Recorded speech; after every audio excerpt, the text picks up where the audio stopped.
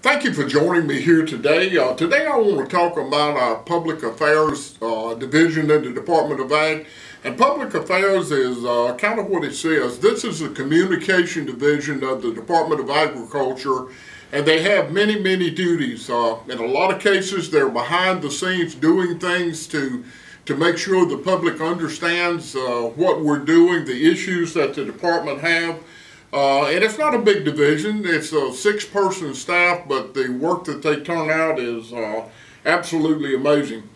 As a farmer, one of the things that I realized was how important the agricultural review was, and I think most of you are familiar with the agricultural review, and it's about buying and selling equipment, and it's for individuals only, not commercial enterprises, and there's so much information in there that people really love this publication. I actually do a monthly article in the Ag Review that is called From the Tractor, and it talks about pertinent issues during the month that we're working with here at the Department of Ag. And the lesson I have learned as commissioner is do not let the Ag Review be late.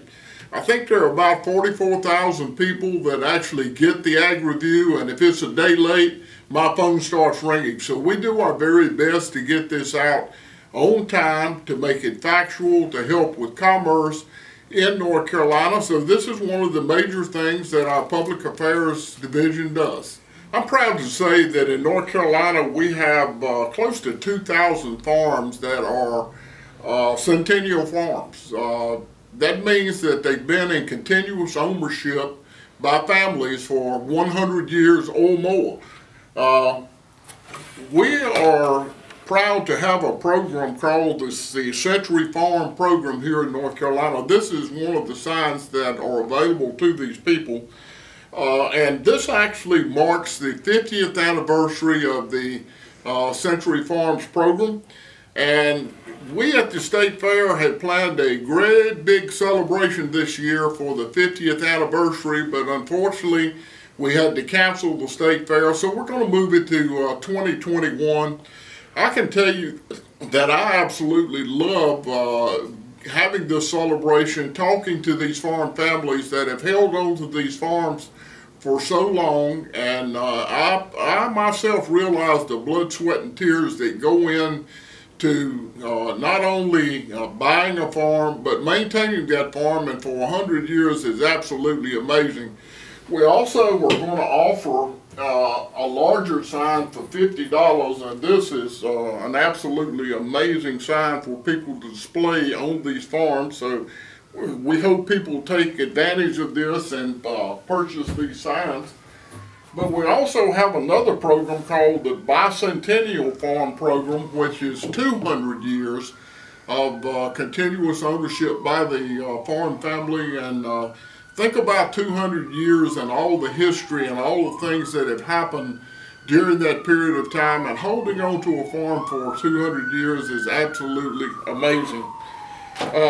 Speaking of the fair, the Public Affairs Division also operates the State Fair Press Office, and if you can imagine what a large job that is, to be able to put out everything about the State Fair, answer all the questions that come in about the State Fair, scheduling media interviews, the list goes on and on. And they actually moved the Public Affairs Division completely to the State Fair starting on Monday before the fair ever begins to operate. So they're out there night and day for almost 3 weeks, and it takes a lot of dedication. And the one thing that I know is there's one person in this department that absolutely loves the State Fair, and that is Andrea Ashby, who is actually the editor of the paper and looks after all this stuff. And I love the State Fair, but she eats it, breathes it, sleeps it. So this is a wonderful experience to have somebody at the State Fair that has this understanding. During this pandemic, it's become even more evident how important social media is as a way to put out information and communicate not only with the media, but within the department. So we have all kinds of social media accounts. We have Facebook, Instagram, Twitter, a YouTube channel, and a field blog. So our Public Affairs Division manages all this, and they do a wonderful job at doing this. One of the milestones that we just reached, we had a kind of a campaign to grow our followers on Facebook, and we now have top 20,000 people on Facebook. So we're proud of that, and it just makes it much easier to get the information out there to the public.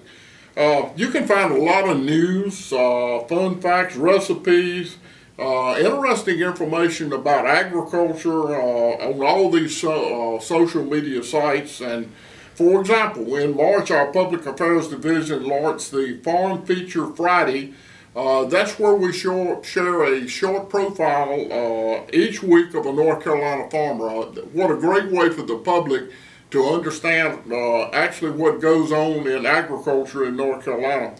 We had originally thought we would do 52 weeks of profiles, but now it's been so successful, we're going to extend that into 2021 and continue to make this a popular feature. The Public Affairs team is behind the videos, the taping, the editing, and uploading all of this to our site. And this, what you're seeing today is part of this. We're doing a series that in the department where I'm actually trying to educate the public as to what the Department of Agriculture does division by division. This is quite a feat. We do have 21 divisions in the Department of Agriculture, and each one of them do multiple things. So I have really enjoyed being able to share with the public the things that all the great employees of the Department of Agriculture are doing to help them every day. We like to say in the department that we touch every citizen of the state of North Carolina 365 days a year, 24 hours a day. And I think if you watch this series, you will understand how we do this and why we do this, and why it's so important that the things that we do are done. Be sure to follow us on Facebook and Instagram and Twitter, and sign up for a copy of the Agriculture Review. It does come out in paper form, but also is posted online. So I encourage you to keep up with us by taking the Ag Review and reading it, and look at the commerce that's being created by the North Carolina Agriculture Review.